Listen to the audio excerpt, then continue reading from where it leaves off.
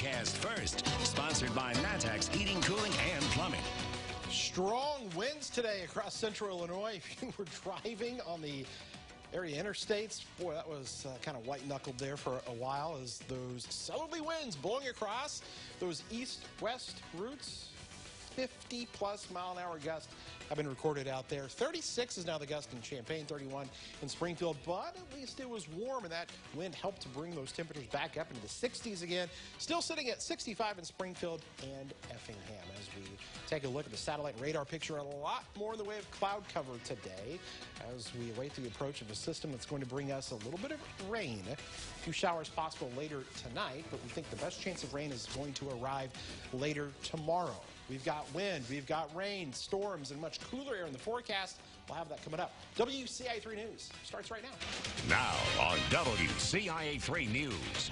State lawmakers are back in session. Why hotels and convention centers topped the debate. Plus, more tires have gone flat, where security video shows there may be a copycat. And the Johnson & Johnson vaccine has been delivered. Which central Illinois community got the first doses?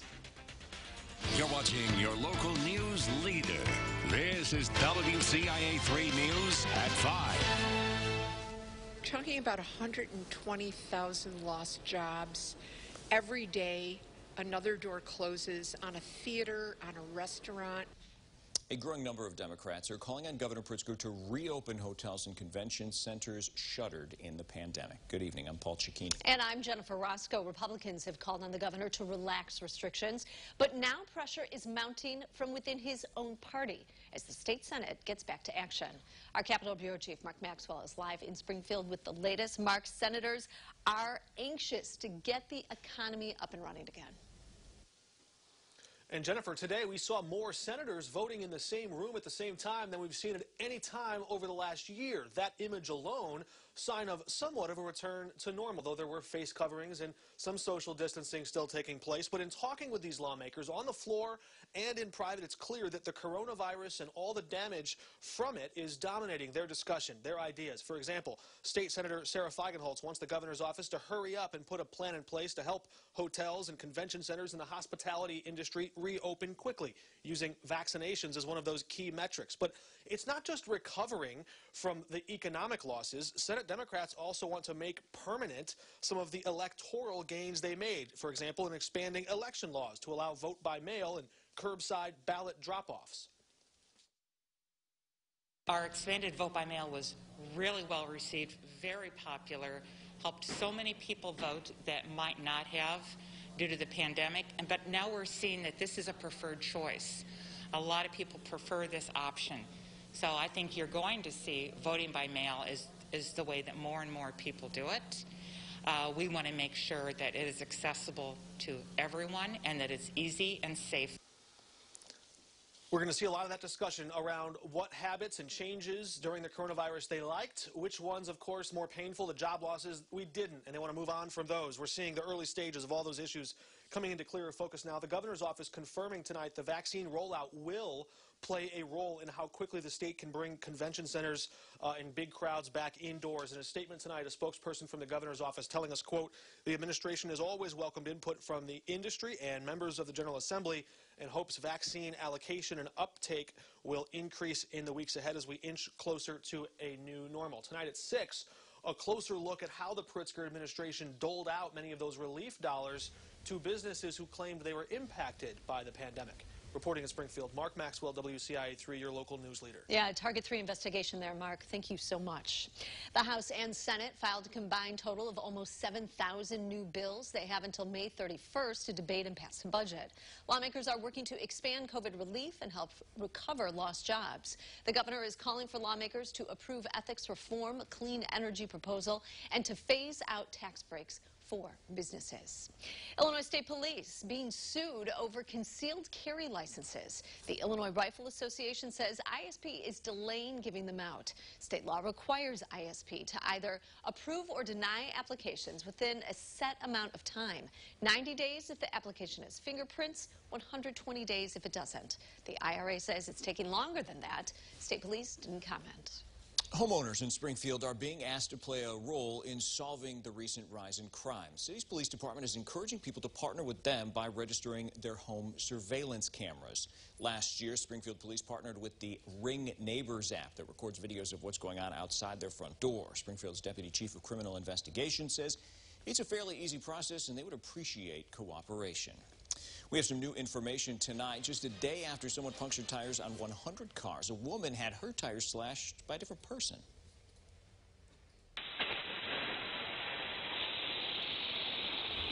You can see that person on camera right there. On March 2nd, during the middle of the day, Lynette Frazier was told by neighbors her tires had been slashed. The day before, she'd seen the news about the mass tire damage done near her neighborhood. But now that Dallas Bone's been arrested and charged, it's clear in her security camera recording it's not the same person.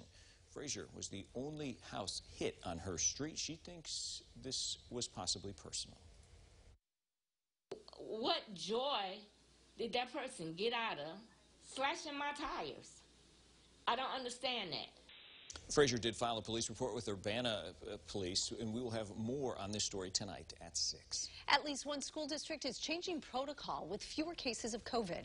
GCMS schools are removing congestion and runny nose from the symptom list that could keep students out of class. All others on that list still have to be considered. This week, the district had just one positive case at the grade school and none at the other 2 buildings. The 7-day positivity rate in Champaign County is at its lowest point in more than 6 months. It's now 2.1% down from 2.3%. The last time it was that low was in late August. Region 6 is also at 2.1%. That's for the 3rd straight day. 50 people are hospitalized. That's the lowest number since mid-July. The state's 7-day positivity rate has dropped to 2.6%. There are almost 1,700 new cases. 30 more people have died. Some of the first doses of that Johnson & Johnson vaccine are coming to Vermilion County. Carl Hoopston Regional Health Center is getting 2,400. WCIA 3's Abigail Metch is live in the newsroom tonight. So, Abigail, are they putting shots in arms yet? Not yet, Paul. The first shipment of the vaccine just arrived today. Carl Hoopston is the first to get it because it's a critical access hospital. This means they serve people in more rural or underserved communities. The Johnson & Johnson vaccine requires only 1 shot. Health officials say many people are eager to get it because of its convenience. When you schedule an appointment with Carl, you can't choose which vaccine you get. But the Hoopston Hospital administrator says it doesn't matter as long as you get a shot. The bottom line is if you can receive a vaccine, get it. It doesn't matter if it's Moderna or Pfizer or Johnson & Johnson. A vaccine is better than no vaccine, so we're happy to accept those vaccines. Only people who are eligible in Phase 1A or 1B who live in Vermilion County can sign up to get the vaccine. Carl says it still has about 1,900 Moderna vaccine doses to give out before the Johnson & Johnson vaccine is used. The vaccine is given at the Village Mall in Danville. To learn more about how to sign up for an appointment, visit our website at WCIA.com. In the newsroom, Abigail Metch, WCIA 3, your local news leader. Good information, Abigail. Thanks. Here's an update now. If your daily drive takes you across the Tilton Road Bridge that crosses I-74 in Vermilion County, you need to find another way. It's located west of the Georgetown Road interchange and south of Danville. IDOT's replacing the entire bridge. That means crews will be working both on the bridge and on the interstate below. It's expected to be finished in November. For the first time in 30 years, IDOT is updating its communications center. The project cost $7 million, and it's not done yet. WCIA 3's Jen Lask is with us. So how will this new center help people in Illinois? Jennifer, the data and traffic cameras that operators are watching right here in Station 1 in Springfield will shape what drivers face every day all over the state. The video wall will allow operators to track IDOT snow and ice and emergency patrol squads. Staff will also be able to monitor road conditions, including flooding, and work with teams in the field and other agencies. Previously, there were 2 operators typically that would work in the communication center in the Capitol. Now it's 10 and still growing. Officials say the center will help them spread the word on social media and online faster. All of that allows us to notify the public of incidents that may be occurring on those roadways that they're traveling in closer to real time after those incidents have occurred.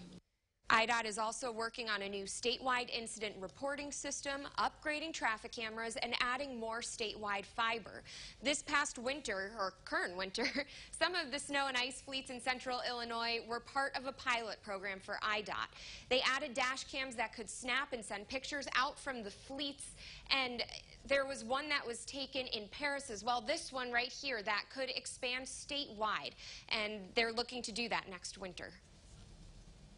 All right, thank you. The governor makes a stop at Parkland College. We'll tell you what he's promising for the future of education in Illinois. Plus, he played for 2 seasons for the Orange and Blue. What Myers Leonard said to be in the national spotlight, one he doesn't want.